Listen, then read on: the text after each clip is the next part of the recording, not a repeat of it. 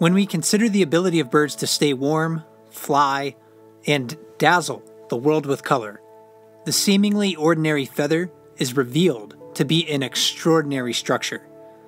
This is Mike Fitz with Explore.org. Let's take a few moments to explore the amazing feather, a physical superpower, a super adaptation that is unique to birds and primes their ability to survive.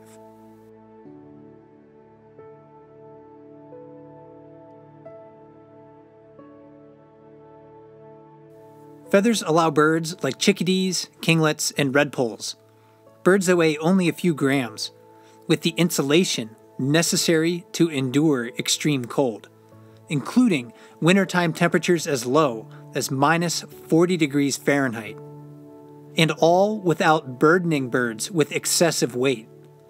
The feathers of some birds, such as owls, make up about half the bird's volume, yet the entire feather coat commonly accounts for only 5 to 10% of a bird's weight. Feathers are not only lightweight, they are also exceptionally strong for their weight. To provide strength while reducing mass, feather shafts are filled with a closed foam structure. The shape of the shaft also transitions from round to rectangular toward the feather tip. Since square tubes possess a higher stiffness than circular tubes across the same area and thickness, the slight change in shape provides feathers with greater strength where the forces generated by flapping flight are strongest. Furthermore, feathers work with air to minimize the energy necessary for flight. Quite unlike the wing of an airplane, feather veins are permeable to air. They contain channels for airflow between interlocking barbules.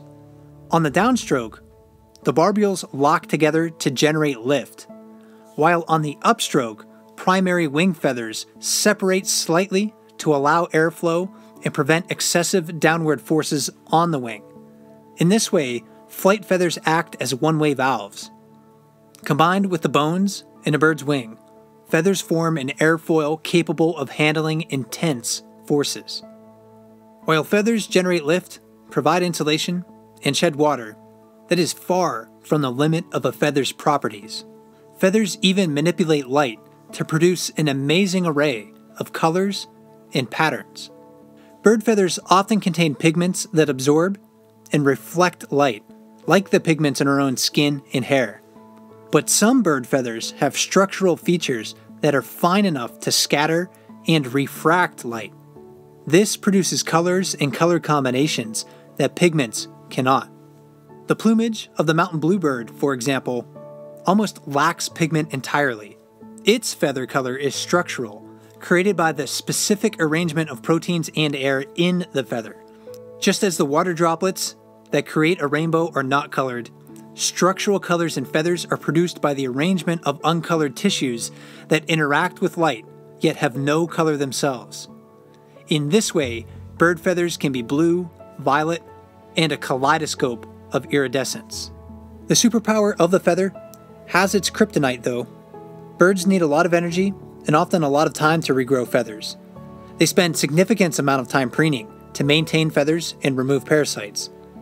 Pollutants like crude oil can also foul feathers beyond a bird's ability to clean them.